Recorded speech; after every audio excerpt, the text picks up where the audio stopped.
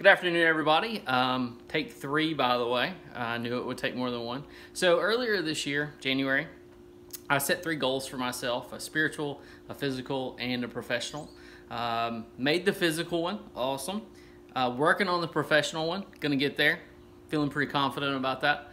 And my spiritual one was to start some sort of a YouTube channel where I just shared my life, my struggles, my wins, in my daily Bible study.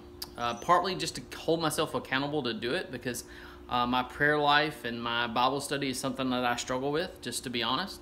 So this is a way, if I'm putting it out there, obviously I have to spend some time working on it, hopefully.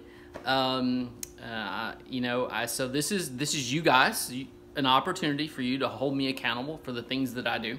What I'd like for this to be is 3 to 5 times a week.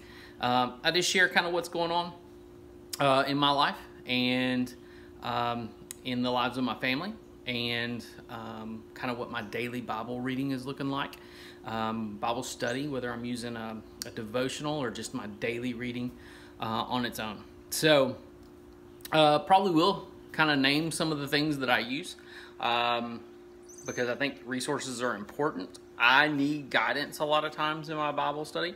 I can read the Bible, but I feel like I get more out of it whenever I use a devotional most of the time.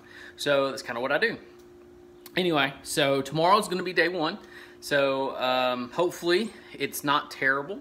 I'm pretty excited about it. I've been kind of mulling it over, praying about it for 6 months now, and just decided to get off the pot, to be honest, and to kind of move forward with it. So if you watch, that's awesome. If you have comments, that's awesome too. I just know that I'm not going to argue with people at all.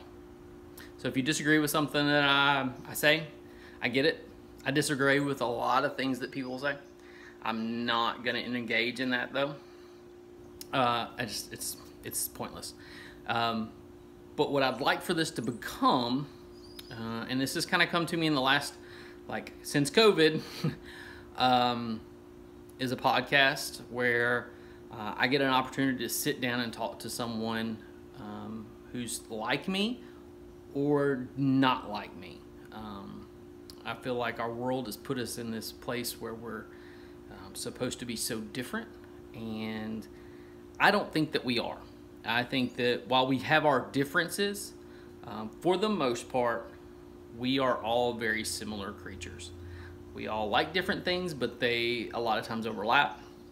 And while obviously I don't have the same life experiences as someone who is, say, 20 years old right now, I also don't have the same life experiences as someone who's 44, which is my age. But I'd like to sit down with people, regular people, and ask them a few questions. We can talk about those things, those answers, those questions, and give them an opportunity to talk to me about some stuff. It may be not any good, but I'm okay with that. I'm excited to see what God's going to do with this chapter in my life. I'm kind of committing to do this for at least a year. So that's 3 to 5 short 5-minute daily vlogs, for lack of a better term, and hopefully 1 podcast a week, about 30 minutes. So never done this before, not exactly the most tech savvy person in the world, but I have Elijah, my 15-year-old, almost 15-year-old son, so we're hoping that that's going to help out a lot.